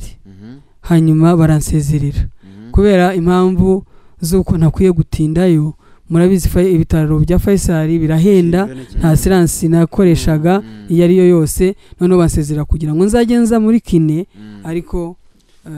nta duteze amatwi wari paralize yahora umubiri wose rwari uruhande rumwe rw'iburyo gusa. Yego. Ubwo rero ndataha, ariko natashye nkigendera mu mbago yinzengurutse. Ubundi nkagendera mu kagari, ntabwo nari nagashoboye gufata imbago, nashoboraga kugenderaho. N'urundi ruhande nubwo rutari rufite paralize igize cyane, ariko narwo ntabwo rwakoranaga neza cyane amaguru. Amaguru ntabwo yakoraga, keretse ukuboko ku ruhande kw'iburyo. Ariko ntashye maze nk'ibyumweru 3 mu rugo, ariko ubwo umugabo bari babutegetse umugabo kugira ngo akoreshe iyo mbago, kuko ntabwo iva mu bitaro. Akoresha iyo mbago hariya Igikono niho twari dutuye, batanze gahunda yo kuyikora hariya bari abagatagara ku nkuru nziza. Ariko tugeze mu rugo, kubera n'ukuntu natekerezaga ibintu by'umugabo ashobora kuba yaratanze ku buzima bwanjye icyo gihe, uko nari meze no kuba Faisal icyo gihe cyose, ariko numva ngize imbaraga zo kwizera yuko iyo mbago adakwiriye kuyigura. Ubwo rero twageze mu rugo yihuta ajya gushaka yambago. Ndangije ndamuhamagara, ndamubwira nti rero urajya gushaka ikintu tutazakoresha igihe kirekire, tutazamara no kugikoresha kandi gihenze gityo tubona aho tukigurisha kigaruza amafaranga. Arambaza ati none se bizagenda bite? Namubwira nti urabona nzatinda guhaguruka. Arangije arambwira turabyizeye. Ndabyizeye. Arangije arabyihorera kujya gushaka iyo mbago. Icyo gihe rero muri ibyo byumweru bingahe twagendanaga amfashe nk'uru kuguru. Ariko nk'akagare, imbago, izo mbago nazigenderagamo iyo nabanaga nagiye muri kine Faisal, niho nabisangaga. Ugasanga na docteur ahora bitonganira cyane abaza impamvu izo mbago batazikoze. Ariko umunsi umwe ngewe ntazibagirwa Imana yankoreye igitangaza. Rimwe haje abashyitsi benshi mu rugo, bankura muri shambure naryamagamo, banjyana muri saro, bandyamisha mu ntebe nini yo muri saro. Uwo mwana wanjye yarantinyaga. Icyo gihe nagarutse mu rugo afite amezi 8. Yarantinyaga nk'inyamaswa yadutse muri urwo rugo. Akantinya bikambabaza. Nanjye nkakenera kumukoraho no kumwiyegereza nka nyina wamutaye muri ayo mezi matoya, ariko rwose akantinya rwose, kandi n'ukuntu nari meze nari ntinyitse koko. Hanyuma bamwicaza haruguru yanjye icyo gihe ku ntebe ya saramanje, njyamye muri iyo ntebe ya saro. Birangije abashyitsi bagiye, abo twari kumwe mu rugo bose baherekeza abashyitsi. Wa mwana bamusiga yicaye ku ntebe. Atasinziriye ari maso. Ariko nyine yuko akunigira ngo umwana arangara, ntiyamenya yuko abandi basohotse. Aza kubyibuka bamaze kurenga. Arangije aramanuka n'ubwoba bwinshi, ngira nko gutekereza ngo abandi bose bagiye nsigaranye na ya nyamaswa hano muri iyi nzu twenyine. Arabirinduka yikubita imbere yanjye, ntashobora kumuramira. Birambabaza. Umwana arirana igihunga, arirana ubwoba, arakambakamba, aragenda yidundarika mu muryango nkutegereje ubutabazi buturuka ahandi. Nirinda no kuvuga kuko numvaga nimvuga ari buhungabane kurutaho. Isaraza ahageze, umwana yararize arihoza. Isaje ndamubwira ntisubiza muri shambure, ariko ngeze mu noneho sinaryama, ndicara. Ariko mu byiyumviro byanjye no mu kwizera kwanjye numvaga Yesu andi hafi cyane, kuko ibyo gukanguka byo no kuba nari narasinziriye, ibyo namenye neza cyane byankozeho, n'ibyo nisanzeho noneho ndi muzima ntekereza. Nk'ibyo bya paralize, nko kubona nk'ibyo by'umwana wanjye, kuba naramaze igihe ndyamye ngaramye, nkazava muri koma naratubaguritse ibisebe hose. Mbega bivuga ngo nibwo bubabari nzi no gukomereka ku mutima wanjye kubyambagaho. Ariko abandi bo bashimaga Imana kubona ndiho noneho n'ubwenge bwanjye ari buzima. Icyo gihe rero nicaye muri shamburi wanjye, imbere y'igitanda habaga akameza. Nkumva Yesu turicaranye, nkumva yicaye aho ngaho kuri ako kameza. Ndangije ndavuga nti Yesu, ubu wowe ntibikubabaje ko umwana wanjye ashobora kunyitura imbere sinshobore kumuramira? None se wowe birakunaniye kumpagurutsa? ntanga itangazo Yesu kunaniwe kumpagurutsa kugira ngo nshobore gukorera umwana wanjye wampaye. Mbivuze nka gatatu numva ijwi rikomeye rimbwiye ngo haguruka. Ndangije ndahaguruka. Nahagurutse nterero, nahagurutse mfashije rwa ruhande rw'ukuboko gukora nuko nguko kuri paralize kuri ako kameza. Noneho ndahaguruka numva amaguru yanjye arahagaze ariko mfashe kuri ka kameza. Nakaboko kari paralize nakumva karakora. Nakaboko kari paralize byonyine no kuba ari amaguru yarashoboye guhagarara. Noneho mara umwanya ntengurwa mbiri icyuya cyinshi. Mbiri icyuya cyinshi ku buryo no ku kameza icyuya cyarahajojobye harajandama. Ndangije numvisha maze gutuza, noneho namukisha rwa ruhande nsa n'uwegamiye beriso, nisanga mpagaze negamye ku gatanda k'umwana. Icyo gihe kabaga muri chambre kuko kuva ngiye mu bitaro umwana yararanaga nase. Birangije nanone mpagarara negamiye beriso ariko nanone ntengurwa. Hashize akanya maze gutuza nisunika nerekera ku muryango ariko nsa n'uwegamiye beriso. Nisunika ngera ku muryango nkinguza kwa kuboko kwa rwa ruhande nkingura umuryango ndasohoka. Sohoka mfata muri koridoro impande zombi. Ngiye ntabwo nashoboraga gushingura ikirenge ariko nagendaga nsunika ibirenge gutya nkuko n'ubundi twagendaga banyigisha kugenda. Noneho nsunika amaguru. Noneho umwana wanjye Joshua yajyaga agira ikibazo gikomeye cyo kubona se agenda afashe akagira ngo ni nko kumuhotera. Akambwira ati ariko dadi waretse mami akagenda wenyine. Ariko agiye kumbona ni wabanje kumbona. Ambonye avuza induru aravuga ngo mwese nimuze murebe mami aragenda wenyine. Kuko umugabo wanjye yari kansodi ko agomba kumba hafi mu buryo bwose kuko habaye ikibazo cyo kwitura hasi noneho byarangira. Yaje yirukanka n'abandi baje birukanka bakeneye kumfata. Nagize mbwira umugabo wanjye nti ntunkoreho kubera yuko birimo kunkorwamo ntago bizi. Aranyihorera koko ariko agenda hafi aho. Ndisunika mpindukirira ku gikuta ya ntebe bankuyemo banteruye ni ngewe wayishubijemo. Noneho sinaryama ndakomeza ndicara. Uwo munsi nicaye umwanya munini mvugisha abashyitsi nanjye numva ndi excited, numva mbega nezerewe kubera izo mpamvu z'ubwo buryo nari nshoboye guhaguruka. Kuva icyo gihe rero natangiye kugenda icyo bamfashaga cyane nashoboye kwihagurutsa uwo mwanya ariko icyo bamfashije nabwo igihe gitoya no gushobora kumpagurutsa nkahagarara. Mbega bivuga ngo gukomera k'umugongo ntago kwihuse nko gukomera kw'amaguru nuko kuboko. Uvuye kwa muganga nta yindi miti bagwe wagomba kujunywa, nta bindi bintu umutware yagukoreraga yenda nko kumasa cyangwa se kugira ngo bure kuba zavayo? Kumasa nabikorerwaga na Faisal. Iyo nabaga nagiye muri kine nabaga mfite appointment yo kujya nyuma y'ibyumweru 2 akaba aribwo njya Faisal. Hari n'ibindi binini bampaga bya sprin nibyo binini nanywaga. Kuryo utekereza yuko iyo miti nizo massage bakoraga nta rohe zazagize mu gukira icyo gihe? Muri uko gukira icyo gihe nuko ari igitangaza. Ni igitangaza kuko uko byihuse nkashobora guhaguruka hejuru y'uwo mubabaro naringize n'icyo kibazo cyari kibaye. Ikibazo ngize abantu bajya babona igitangaza cy'Imana bagasuzugura abaganga cyanyuzemo. Oya Iyo miti nizo massage zikazara konti. Abaganga ntago nshobora kugira ngo abantu badutwikira batwumve neza. Ese wabatuye hasi no kuvuze ngo yewe Yesu we, ese ko umwana wanjye aguye no kuva kubona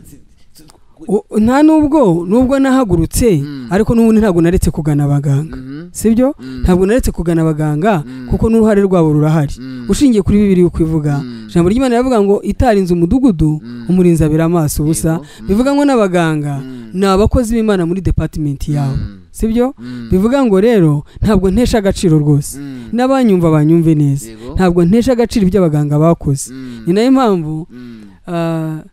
nagize uruhare rwo kujya kubiyereka kugira ngo na control yabo ibi cyemezo kigaragaza yuko department yabo yakoze neza ibyo bakoze.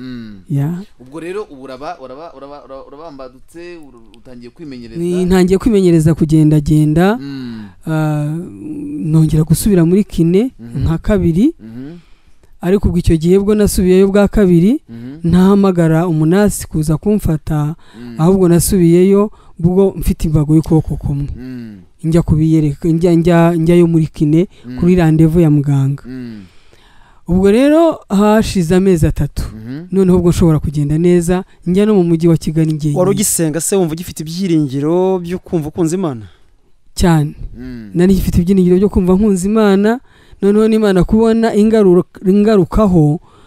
nkagaragaza ko nganimo ngarura ubuzima n'ikindi gitangaza kungarurira urwo ruhinja rwanjye rukongera kumbona nka nyina zari byari imbaraga zinyubaka kunyubaka ku Mana kuko cyane cyane ikibazo cyavugwaga nko mu muryango wanjye baravuga ngo Imana yakurikiye akiri mutoya ntazi nyina aritanga akorera Imana none Imana imwituye ko nabo yabyaye batazamumenya urumva cyari ikintu gikomeye noneho Imana kunkorera igitangaza nkongera kugaruka mu bana banjye noneho bakaba barimo kumenya nkaba ndimo no kugarura ubuzima ibyo byari imbaraga zinyubaka kunkomeza ku Mana ariko se nyuma kwa muganga nta ndwara yaje gusanga yari yateye icyo kibazo cyatumye ujya muri koma usibye umutwe gusa bisanzwe bavuga ko ari stress bavuga ko ari umunaniro kwa muganga niko bavuga ko ari umunaniro cyane cyane nyine kuvuga ko abapasiteri twakira ibibazo byinshi dukora cyane tutagira igihe cyo kuruhuka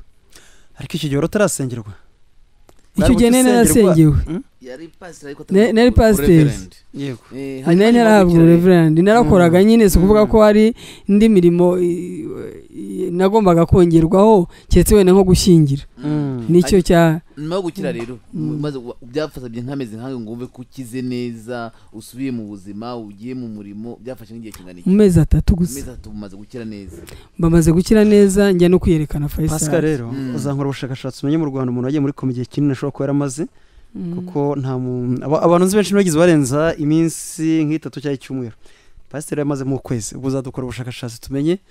igihe umuntu ashobora kumara muri koma ari muri koma nyayo okay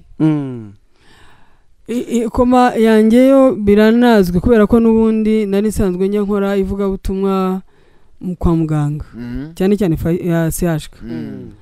n'abaganga baho bajyaga bankurikirana Faisal baransuraga bakabona no muri iyi CD harimo ubuhamya bw'umuganga harimo ubuhamya bw'umuganga wavuze ngo abize science ubundi ntago bishoboka ntibibaho ko umuntu ashobora kugera kuri etape narindiho hanyuma agashobora kongera kuba umuntu muzima agahagarara akagenda neza ntago byari ibintu bishoboka ibyo byari ikigihe cyo umunsi mukuru wacu wo gushima Imana n'uwo muganga nawe yari ahari avuga ati ntibishoboka mubize science ntibishoboka ariko Bibiliya itubwira ngo iki ijambo ry'Imana ritubwira ko bidashobokera abantu ku Mana bishoboka kandi koko n'ibyo abantu bahamya bitandukanye cyane n'iby'Imana ihamya niba nawukurikiye neza ufatwa na buno burwayi bwo kujya muri koma wari ukikora umurimo w'Imana ikagugu waje kugira Bugesera gute twegenda dusatira n'umusozo uburyo nagiye Bugesera rero nagiye Bugesera kubera ko icyo gihe navuye Faisal kubera n'icyo gihe namazeyo itorero byaramaze gufata izindi gahunda z'imikorere n'icyo gihe namaze ndi paralize bituma rero itorero rishyiraho ubundi buyobozi noneho no mu itorero rya Semurizi umugabo wanjye yakomotseho yahoza asengeramo biba ngombwa yuko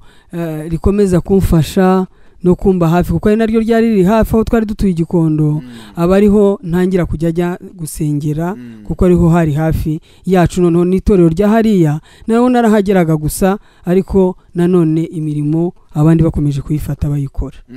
ubwo rero biza kuba ngombwa yuko itorero rya Sembrizi rigira vision yo guhagurutsa abakozi no gutangira amatorero ahandi ubwo rero aho narindi nasengeraga mu mikorere y'itorero rya Sembrizi abakozi b'Imana bararipotinga mbere ku rwego rwa regio ko bafite umuhamagaro cyangwa abashumba babashumbye bakaripotinga ko bafite umukozi igero cyo gutangira insengero ubwo umuntu akaba hari ubwo rero itorero rya Sembrizi riranyishyurira kurenza ku cyiciro cyo nari naragezeho muri theology ndiga narangiza ubwo rero ngombwa yuko ngewe noherezwa mu Bugesera kujya gutangira ubugezeho rero niho uri gukora umurimo. Pasiteri Muziranenge turi kumwe mu murimo w'Imana i Bugesera mumeze mute? Umurimo w'Imana i Bugesera ibibazo bitandukanye wanyuzemo nkuko twavugaga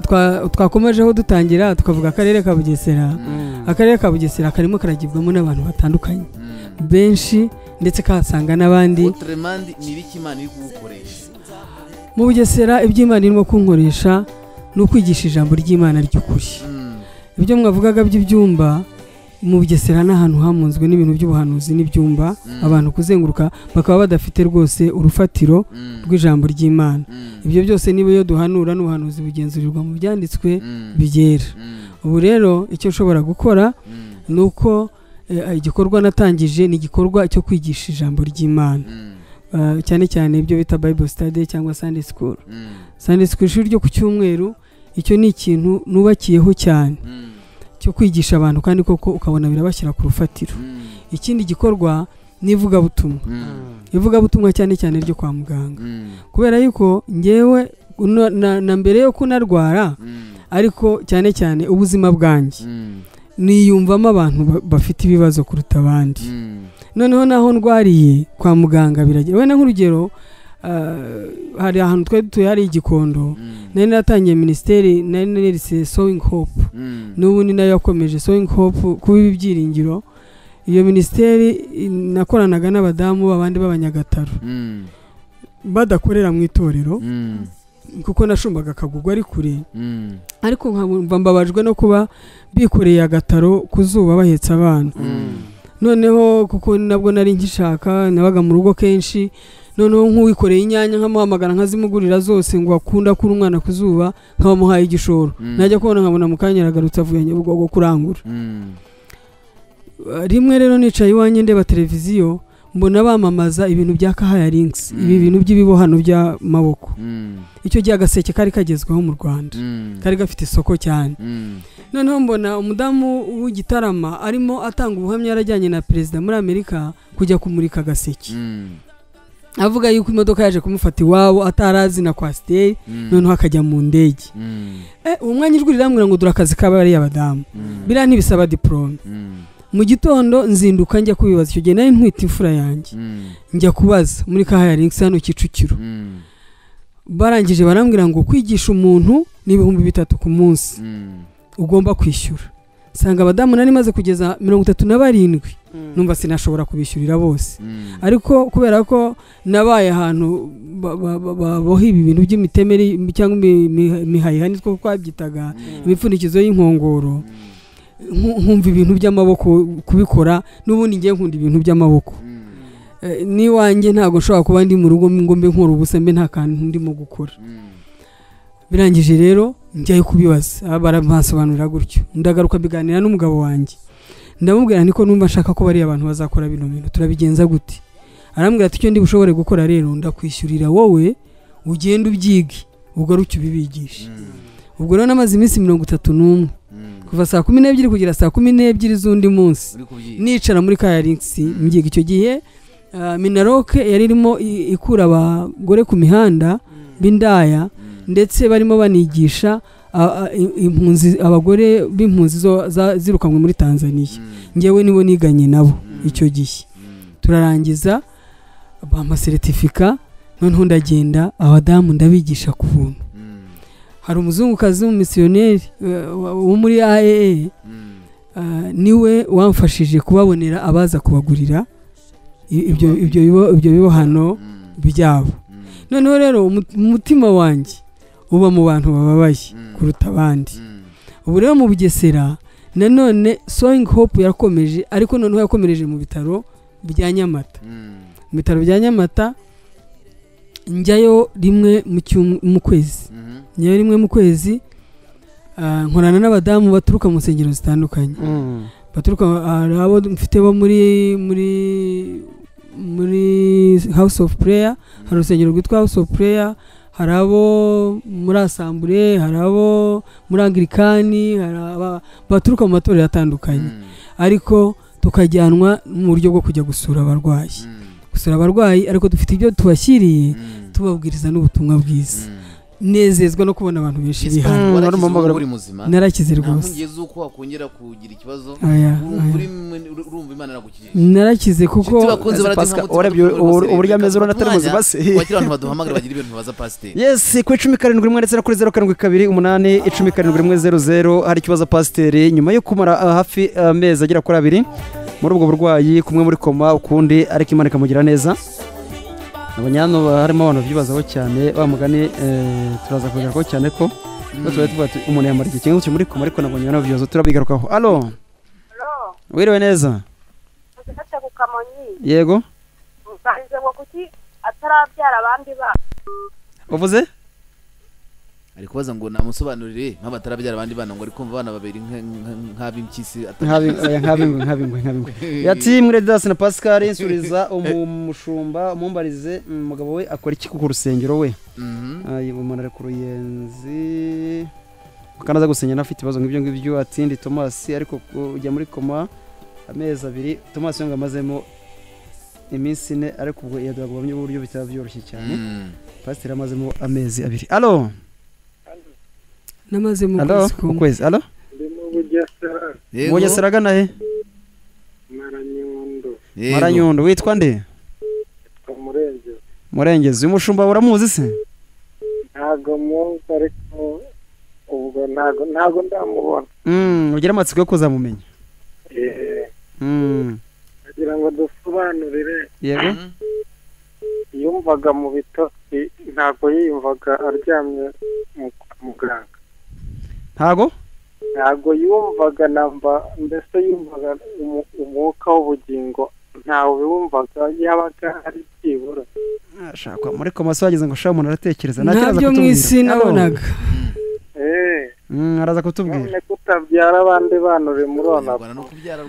ariko ko mushaka abana benshi allo muraba neza murakomeye ubuhamya bwanyu turabukunda ariko si uwo pasiteri nawe yemeye kujya muri wonapo kandi ari icyaha ariko si mwese ko mukeneye abana y'amahe allo oui mumbarize ngo papa we aracyariho papa we mu Bugande ubu baravugana barumvikana nyuma yaho kandi yaje gukizwa ariko araza kubitubwira yego ni mutesi iginuzi ihehe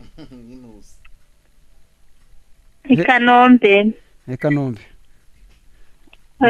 urakoze cyane ntuzi ubundi ntabwo waba umuntu ajya amenya ahantu atuye hano pasiteri wamugane kuki utabyara abandi bantu ubushake bwawe ntabwo nigeze njya muri onapo oya iki cyabyo nikigera ubwo igihe nikigera nzabyara cyangwa nzareraho none papa wawe uko ariye mwari mutumvikanaga mwaje kuzongera guhuza ubusa aracyariho papa aracyariho yarakijijwe turahuje cyane yabagira ati nanone se ubwo ko uwo muntu yari ari muri koma ku buryo nta kantu na gake yaraziweruka ubwenge ryari wongeye kwibuka ryari mperuka ubwenge njya muri shambure y'abana kuryamamo niba bakurikiye ubuhamya neza nongera kugira ubwenge nkangutse nyuma y'iminsi 30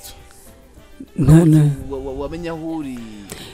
icyangaragarije yuko nkangutse ntari impari ni ukubera yuko wabonaga yuko abantu nyine bikanze bakurikiranye iby'ubuzima bwanjye ariko ubundi ngira ngo ngewe uko niyumvaga nkumvaga nkusinziriye ariko uvuga ngo kuba nkusinziriye nagira ngo mumubaze uwo mupasiteri banza mutwibwire naho muherereye ndi Kanombe nitwa Philomene kugira ngo tumubaze uwo mupasiteri ariko koma ntayerekwa yagize wa mugane niba ntayerekwa yagize ariko ari abantu twagiye twakira n'abakozi bati ngereye kujya muri koma ariko njya mu yerekwa ngira ngo hari abadamu nk'abanga twakiriye hano ariko muri cyagiye bamaze muri koma bakaba bari mu yerekwa uri muri koma wari uri muragira ngo nsubize ntayerekwa yageze ugiraho nge rero nubwo bambwira ngo namaze ukwezi iyerekwa nagize ryabaye ry'akanya gato cyane nta nubwo nabona yuko ari n'umunsi warangiye kuko ntabwo nabonaga ntinzi ngewe yerekwa nashoboye kubona wabonaga ibikoko se wabonaga iki kuko yaryo muragwa gatojya muri kumva n'indege zaguruka kumva runga oya ngewe ibyo nabonaga mfite protoko cyangwa protokoli ariko ntashoboraga kubona mu maso ariko mbona ari abantu bameze neza bakeye kandi banezerewe ubona bari bize cyangwa bahuze bahugishijwe no kuntegura neza rwose kugira ngo ngira ahandi hantu njya ariko naho narindi nabonaga ari heza ariko aho ngaho niteguraga kujya nabonaga mparebesha amaso hari kure yanjye ariko mbona mu kanya ngiye kuhajya kuva muri koma rero nagiye kubona mbona urugi runini cyane rurikinze runkingira hahandi nibwo nahise nkanguka nta rindi yerekwa rero navuga ngo rirerire ry'ibindi bintu nabonye ryaho natemberejwe ryaho neretswe oya nuko nguko nibyo nabonye yasobanura ati pasiteri buriya koko ati iyo ugenda ukagenda ugiye koko wumvaga uhamanya n'Imana ko uzabona ijoro icyo ni ikibazo cyasubizwa n'Imana ni ikibazo cyasubizwa n'Imana y'iritanga batanze birana kuko amagana ajyana bicara murakumva ari kure y'Imana cyane cyangwa n'iki urumva abantu bagiye bahora biteguye allo oui mwiriwe neza kandi muraho yego nitwa ambasaderi kubera Imana Kasimu Kuruyeni yego Kasimu ngenda bashimiye cyane ku muntu mwatuzane nge mba nagiye mfashwa n'utuntu twinshi tugiye dutandukanye gusa uyu munsi ntuzaveho Imana izajya igomeza ayaho ntiwavana ibintu abaho ntuzaveho rwose ubu hari benshi babakize ku bw'uwo muntu kandi ubuhamya buri mu bintu byubaka abantu ariko se wemera ko Imana yavana kure ahantu hashoboka nk'aho ngaho umva nkubwire ngewe Imana aho yanguye ndahazi kandi ntahiburiza abayobora ngo ntahita kuri umuntu ntahita mugeze igukura mu gisuzuguriro akakwituzanya n'ibikomangoma ubwo umuntu ni mumungure mu muruke mubwiye ngo ndamusuje rwose mu izina rya Yesu yego rwose cyane yego umva mama karame Imana igikora imirimo n'ibitangaza tukabibona ko yabikoze amen hahandi imiryango itagukura ikahagukura handi abantu benshi baba kwiganira inzara ikagukura ikakuzanya ikakwitezanya n'ibikomangoma iyo Kasimu buriya mukajya atajya kuvuga ubutumwa kandi umwanya n'umutoya Pascal turi minota mikeya reka tuvuge kuri pasiteri ubwo abandi babikenera bazamutumire iwabo ku nsengero bazamuhamagara basengere ibyo bazakenera byose pasiteri afite CD afite ni DVD cyangwa ni CD y'amagambo gusa ni DVD iragaragara ifite amashusho ikibazo nuko mu bijyanye muri koma ubuhamya hakubiyemo n'ubuhamya bw'umwana wanjye Joshua nabwo wenda nazatanga ikindi gihe kuko ubu ngubu ntabwo nabutanga nabwo ni burebure kwabwo ariko ni igikorwa kimwe twahurije hamwe mu gushima Imana mu munota umwe amasegonda make nka 30 Joshua ni iki kihariye cyamubayeho bavuye ku buhamya bwe bwihariye cyangwa byavuye kuri wowe oya ni ubuhamya bwe bwihariye busa afite imyaka ingahe ubu ngubu afite imyaka 9 ubuhamya bw'umwana imyaka 9 Pascal rero ubwo reka tube tuburetse mugane dushobora kuzamutumira wenyine iki Imana yamukoreye yavukanye ikibazo cyo mu mara ntabwo yitumaga abaganga bavuga ko ikibazo yari afite bigaragara ko bishoboka kuba ari ikibazo yagize avuka cyangwa se nk'ukuntu umwana ashobora kuvuka hari akagingo katageze hanyuma uko akura hahandi hakagenda hafatana ni urura runini rusohora umwanda munini nyine noneho hagafatana ntiyitume kwituma rero byari ikibazo kuri we ariko Imana yaje gukora igitangaza kubera kutituma hari abaganga bamwe babonaga yuko afite ikibazo cy'impyiko umwanda munini waryamiraga impyiko iruhande rumwe bakavuga ko afite impyiko ariko nta kibazo cyo kwihagarika nta kindi kibazo yari afite yamaze igihe kingana gute Joshua ikibazo cye cyagaragaye ko gikomeye cyane agejeje imyaka 3 n'igice hanyuma yaje kuvurizwa muri Kenya impamvu ari ubuhamya ari mu buryo bw'igitangaza ni ibintu byakomotse kuri ubwo bufasha bwanjye bwo gufasha abo bantu icyo birivuga ngo Imana ntikiranirwa ngo yibagirwe imirimo nafashije abo bagore hanyuma biza kugeza igihe ntashobora gukodesha aho bahuriraga ibibohano byabo mbizana mu rugo iwanjye haza kuza umuzungukazi waje kubigura aranabikunda cyane yazanye n'abandi adufata ifoto ngewe n'uwo mwana wanjye Joshua n'umugabo wanjye aradukunda rero ngo ifoto yaragenda yishyira kuri Saramanje we ariko yaje icyo gihe Joshua arwaye ariko tukigerageza kumuvuza inaha mu Rwanda aza kubaza rero noneho Joshua ameze nabi abaza ariko wa mu missionary wo muri AE yaramaze kumenya ko hano byananiranye batanasobanukiwe neza ikibazo cye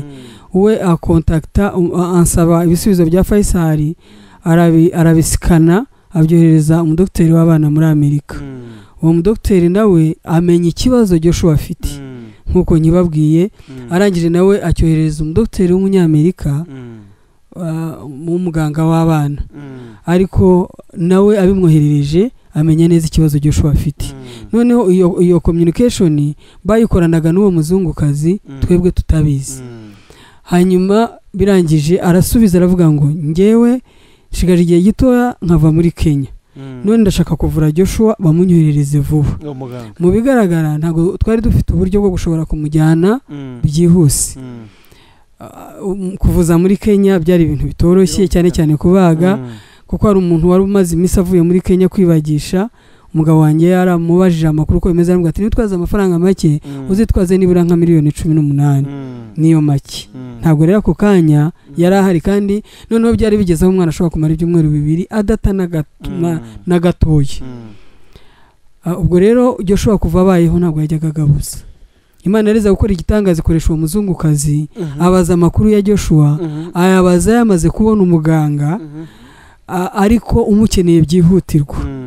umugabo wanjye ndibuka icyo gihe hagurutse mu rugo icyo gihe nari ntwite muri umunawe ari wo nguwo umugabo wanjye hagurutse mu rugo afite amadolari 800 ariko yabonye tike y'indege yatanzwe n'abamuzungukazi nabyo n'ubuhamya bukomeye reka buhamya Pascal reka buhamya Pastor nabajye mbona abantu benshi tanga nimero bakubona abantu umwanya watujyanye kugira ngo ibindi babe kwaza cyangwa no kubasengera ndi ariko ubutumye tuzatumira Josh umwana imyaka iki tuzamutumira no bwihare cyane ya nanjye ndabyifuza cyane gutanga ubuhamya ndi kumwe na Joshua biba byiza cyane nomero zanjye ni 0788 40 kandi 73 0788 40 kandi 73 hanyuma ni nayo Tigo ukuramo 81 nizo nomero nkoresha Pascal Pastor rero baranaje mbona ndetse ntekezano bari muri search ku buzima bwayobeye bari Faisal ubuzima bwayobeye bari za Kabgayi bari za Bugesera bari za Kanombe Pastor sengera abantu bafite abantu bari mu bitaro ubona ko gukira kwabo ibyiringiro byaraniranye imiryango itizera ibona ko byananiranye sengera abantu bondi rwose dusozwa nibidukundira tuzashyira igice cya kabiri turi kumwe na Josh ndetse burana byinshi umutware aduhamiriza cyane ariko mu batore ngo umutware wakora iki ako menye tutagasubijeho neza cyane umutware wanjye ku murimo w'Imana umutware wanjye ku murimo w'Imana turakorana okay sengera abantu kugira ngo dusoze muri uyu mwanya wacu reka dusenga Imana ariko sinabura kubwira abantu bafite ibibazo bitandukanye ndetse cyane cyane bidafite ibisubizo kubigaragara n'abandi bantu babuze uko babigenza ariko nagira ngo mbabwire yuko ku Mana ibidashobokera abantu bishoboka iyo wizeye Imana igukorera igitangaza kandi ubuntu bw'Imana bujye bahagurutsa umuntu nubwo yaba nawe atabitekereza n'abantu batabona ko ari cyo gihe Imana ikorera mu gihe cyayo